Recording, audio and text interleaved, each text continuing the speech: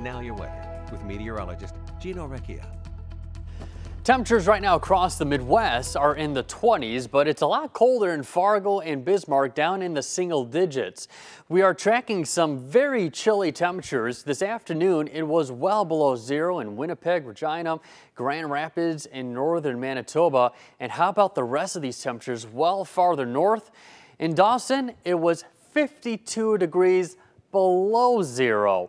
We're not going to get that extreme, but what's happening is the polar jet stream is dipping down south, and we're going to have a little bit of a taste of it with a strong northwest flow for tomorrow and also on Monday. Eventually, this dip in the jet will lift farther northward, and we'll get more into a western flow pattern, which will moderate our temperatures up as we head into Tuesday, Wednesday, Thursday, and Friday. As for the day for today, it was cloudy, but we did have a little peak of sunshine getting into the early afternoon before more clouds rolled into our area. And we've just been under some pretty high-level clouds throughout the area. Area of low pressure near Hudson Bay and its associated cold front stretching all the way towards Kansas. And behind it, a strong area of high pressure with that cold air right behind it. And we're going to have a strong contrast in temperatures from today into tomorrow. Right now, we're in those lower to mid-20s. Behind that front, we'll be down in the single digits. We've got cloudy conditions and a few light flurries being picked up on radar. There could be a few flurries as we head into the rest of tonight. But then as we head into the day for tomorrow, we'll turn lots of sunshine, but it will be a cold day. Down to the south, there's some light rain showers and even a little bit of some freezing drizzle. That's causing winter weather advisories to remain in effect across the southern Great Lakes and Midwest. And there's been a few reports of freezing drizzle and light ice accumulation in downstate into Illinois and Indiana. For us, just a few flurries overnight.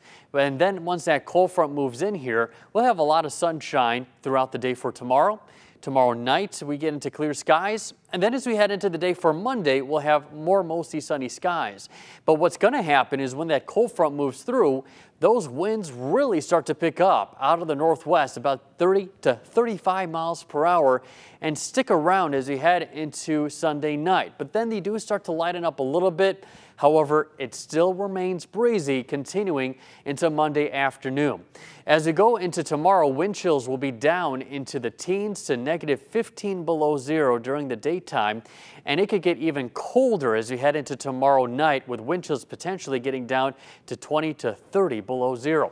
High temperatures tomorrow will get up to around 8, normal high for this time of year, 26, so well below the normal as we head into the next 2 days. Temperatures right now, though, not bad. We are near seasonal values in the lower to mid-20s and mid-20s right along the shoreline, with winds coming in out of the south at about 10 to 15 miles per hour. For tonight, we'll drop down to 4 with winds pretty breezy out of the southwest, eventually turning out of the northwest. High of 9, but with wind chills around negative 10 to near negative 20, with gusts upwards of 30 miles per hour.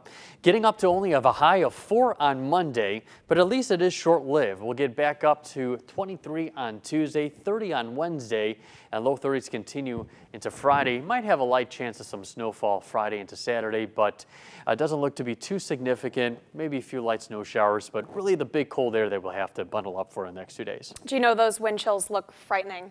Yeah, if your fridge or freezer breaks, just put your food outside. Thanks, Gino.